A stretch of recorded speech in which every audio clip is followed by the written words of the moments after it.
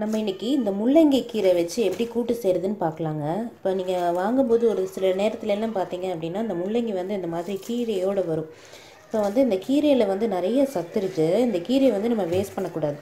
இதை வந்து நம்ம ஒரு நாள் நம்ம வந்து கூட்டு செஞ்சுக்கிட்டோன்னா நல்லாயிருக்கும். பொரியல் செஞ்சுக்கலாம், பட் பொரியல் செஞ்சால் கொஞ்சம் கசப்பாக இருக்கிற மாதிரி தெரியும். ஆனால் அதே வந்து பருப்பு போட்டு சிறுபருப்பு பாசிப்பருப்பு போட்டு கூட்டு வச்சுக்கிட்டோன்னா அந்த மாதிரி கசப்பெல்லாம் தெரியாது, நல்லாயிருக்கும்.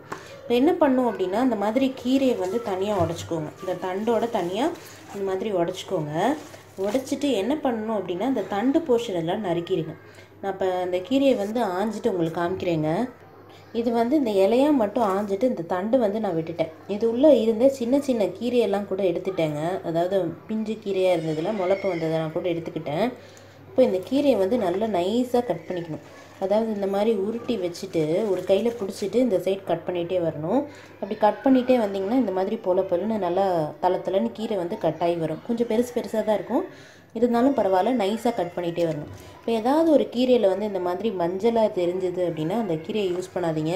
அதே மாதிரி இங்கெல்லாம் கருப்பாக இருந்தது அப்படின்னா அந்த கீரையை வந்து எடுத்து போட்டுருங்க. இந்த மாதிரி கருப்பாக இருந்ததுன்னா எடுத்து போட்டுருங்க. அதை இப்போ நான் அதை கட் பண்ணிட்டு உங்களுக்கு காமிக்கிறேங்க. அதாவது ஒரு கையில் இப்படி சுருட்டி பிடிச்சிட்டு இப்படி நறுக்கிட்டு வரணும். அது கொஞ்சம் தண்டோடு சேர்த்து போட்டாலும் சரி, நல்லா தான் இருக்கும். இப்படி இதை வந்து நல்லா நைஸாக நான் கட் பண்ணிக்கணும். நான் கட் பண்ணிட்டு காமிக்கிறேன். நம்ம இந்த மாதிரி இந்த கீரையெல்லாம் நல்லா கட் பண்ணியாச்சு. அதாவது இந்த மாதிரி நல்ல கீரையாக இருக்கிறத எடுத்து கட் பண்ணி வச்சுக்கோங்க. இந்த மாதிரி நான் கட் பண்ணி வச்சுட்டேன். இப்போ வந்து இதை அலசிட்டு வச்சிடுறேன். அதுக்கப்புறம் இதுக்கு தேவையானது என்னென்னு பார்க்கலாம். இப்போ முள்ளங்கி கீரை கூட்டு செய்கிறதுக்கு தேவையானது என்னென்னு பார்த்துடலாங்க. இப்போ வந்து முள்ளங்கி கீரையை நான் வந்து ஆஞ்சிட்டு, நம்ம சொன்ன மாதிரி ஆஞ்சிட்டு கழுவி வச்சுருக்கேன், நறுக்கி கழுவி வச்சுருக்கேன். அதுக்கு தேவையானது என்னென்னு பார்த்தீங்க அப்படின்னா, கூட்டு செய்கிறதுக்கு ஒரு 100 கிராம் பாசிப்பருப்பு எடுத்திருக்கேன். இதை வந்து நம்ம கழுகிட்டு வேக வச்சு எடுத்து வச்சுக்கணும். அதுக்கப்புறம் ஒரு 10 சின்ன வெங்காயம் வந்து நறுக்கி வச்சுருக்கேன். 2 பச்சை மிளகாய், ஒரு பெரிய தக்காளி, சின்னதாக இருந்துச்சுன்னா 2 சேர்த்துக்கோங்க. உங்களுக்கு புளிப்பு ரொம்ப பிடிக்கும் அப்படின்னா தக்காளி 2 சேர்த்துக்கலாம். இல்லை அப்படின்னா கொஞ்சமாக ஒரு தக்காளி கூட போட்டுக்கோங்க, அது போதும். அப்புறம் தாளிக்கிறதுக்கு அந்த வெங்காய வடகம்னு சொல்லுவோம்ல, தாளிப்பு வடகம், அதை எடுத்து வச்சுருக்கேன். பின்ன மஞ்சத்தூள், பெருங்காயத்தூள் கொஞ்சம் எடுத்து வச்சுருக்கேன். சேர்த்து அரைக்கிறது என்னென்ன அப்படின்னு பார்த்தீங்க அப்படின்னா, தேங்காவையும் சீரகம் கொஞ்சம், ஒரு 1/2 ஸ்பூன் சீரகம், ஒரு 10 மிளகு மட்டும் போட்டு நம்ம தேங்காய் மட்டும் அரைச்சி ஊற்ற போகிறோம். ஏன்னா அந்த கீரையில் வந்து கொஞ்சம் கசப்பு இருக்கிற மாதிரி இருக்கும். அந்த கசப்பு தெரியாமல் இருக்கிறதுக்காக நான் தேங்காயும் சீரகமும் அரைச்சி ஊற்றுறேன், அவ்வளோதாங்க.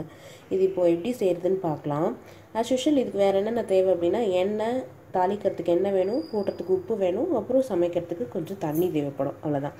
இப்போ வந்து நம்ம பாசிப்பருப்பு வந்து ஊற வச்சு எடுத்துக்கலாம். இந்த கீரையில் வந்து வேக வச்சு எடுத்துக்கலாம். இந்த கீரையில் வந்து நிறைய சத்து இருக்குதுங்க. இந்த முள்ளங்கி கீரையில் கால்சியம் நிறையா இருக்குது. ப்ளஸ் டயபெட்டிஸ் பேஷண்ட்ஸும் இதை சாப்பிட்லாம்.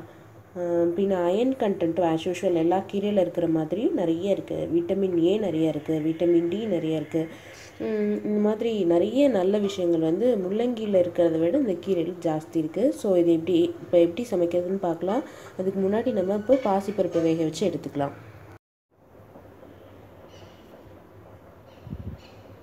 இப்போது நம்ம முள்ளங்கி கீரை கூட்டு எப்படி செய்யலான்னு பார்க்கலாங்க. அடுப்பில் வந்து இப்போ ஒரு பாத்திரம் வச்சுட்டேன். இதில் தேவையான அளவு எண்ணெய் ஊற்றிக்கோங்க. ஒரு 2 ஸ்பூன் எண்ணெய் சேர்த்தா போதும். கூட்டுங்கிறதுனால ரொம்ப தேவைப்படாத எண்ணெய். ஒரு 2 டேபிள் ஸ்பூன் எண்ணெய் ஊற்றிருக்கேன். எண்ணெய் காஞ்சோன்னே நம்ம வெங்காய வடகம் போட்டு தாளிச்சிக்கலாம். இப்போ இதில் எண்ணெய் காஞ்சிருச்சு. நம்ம எடுத்து வச்சுருக்க தாளிப்பு வடகம் இதில் சேர்த்துக்கலாம்.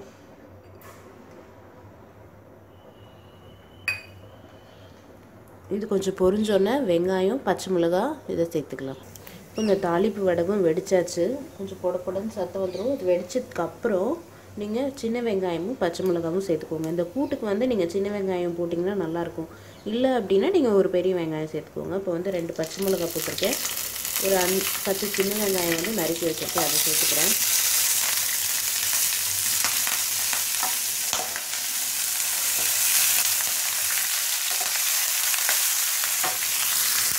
இந்த வெங்காயம் கொஞ்சம் வதங்கினோன்னே நம்ம எடுத்து வச்சுருக்க தக்காளி, ஒரு பெரிய தக்காளி சேர்த்துக்கலாம்.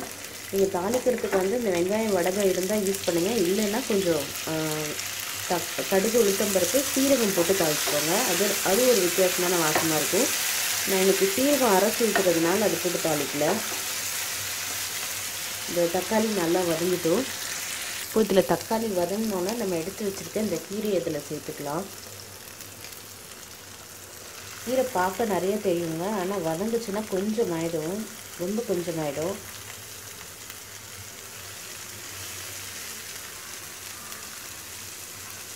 ஸோ எல்லா கீரையும் நான் அதில் சேர்த்துட்டு காமிக்கிறேன். இந்த கீரை வந்து கொஞ்சம் கனமாக இருக்கும், அதனால் கொஞ்சம் தண்ணி விட்டு வேக வச்சிடணும்.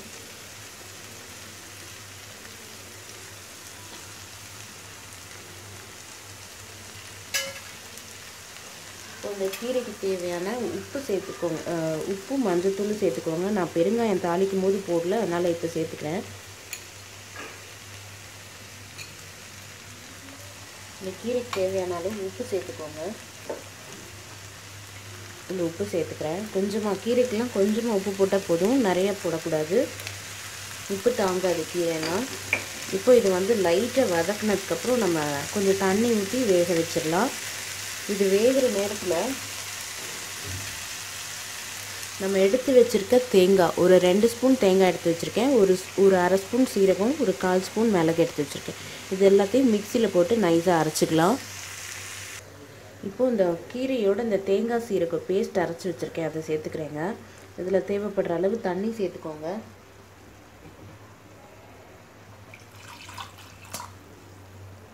இப்போ நம்ம கூட்டாக செய்கிறோம் அப்படிங்கிறதுனால கொஞ்சம் தளன்னு செய்ய போகிறோம்.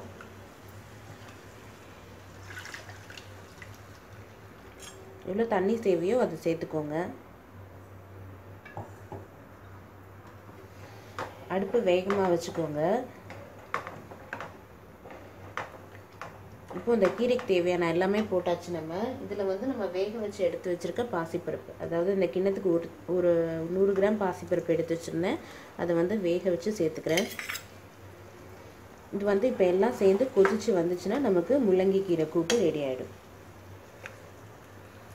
இந்த ஸ்டேஜில் நீங்கள் உப்பு செக் பண்ணிக்கோங்க, உப்பு தேவைப்பட்டால் சேர்த்துக்கோங்க. இது கொஞ்சம் கொதிச்சதுக்கப்புறம் பார்க்கலாம். அவ்வளோதாங்க, இந்த கூட்டு இப்போது ரெடி ஆகிடுச்சு. அதாவது கீரை வந்து இந்த நம்ம அரைச்சி ஊற்றுனதோட பச்சை வாசனை எல்லாம் போனோன்னா நம்ம ஆஃப் பண்ணிடலாம். அவ்வளோதான், இப்போ ரெடி ஆகிடுச்சு. நான் அதை ஆஃப் பண்ணிடுறேன். இதை செஞ்சு பாருங்கள். உங்களுக்கு பிடிச்சிருந்ததுன்னா எங்கள் சேனலை சப்ஸ்கிரைப் பண்ணுங்கள், ஷேர் பண்ணுங்கள், லைக் பண்ணுங்கள். இந்த கூட்டு வந்து இந்த கீரை வந்து ரொம்ப சத்துங்க, சின்ன குழந்தையிலேருந்து எல்லாருமே சாப்பிட்லாம். பாசிப்பருப்பு போட்டிருக்கிறதுனால இதோட கசப்பு தெரியாது. தேங்காய் சீரகம் அரைச்சி ஊற்றிருக்கிறதுனாலையும் இந்த கீரையோட கசப்பு வந்து தெரியாது. ட்ரை பண்ணி பாருங்கள்.